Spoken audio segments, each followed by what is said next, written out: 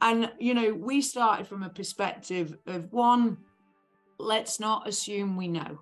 Just because the majority of our management team happen to be women doesn't mean that they know what the female customer wants. The first position should be ask the question.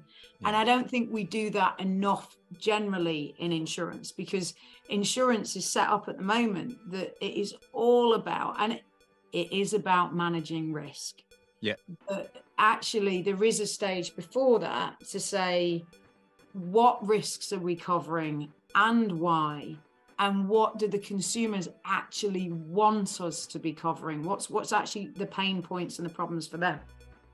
That often doesn't happen because we get straight into, and you know, if you go on a numbers-based approach, then people tend to want historical numbers to make a decision on the future of something. And so you end up locked in this is how it's always been done. Yeah. Because this is the information I used before, I now need to use it for the future. So before we did anything, sold a single policy, we did research. Hey, I'm Sam White, founder of Stella Insurance, and this is the future of insurance.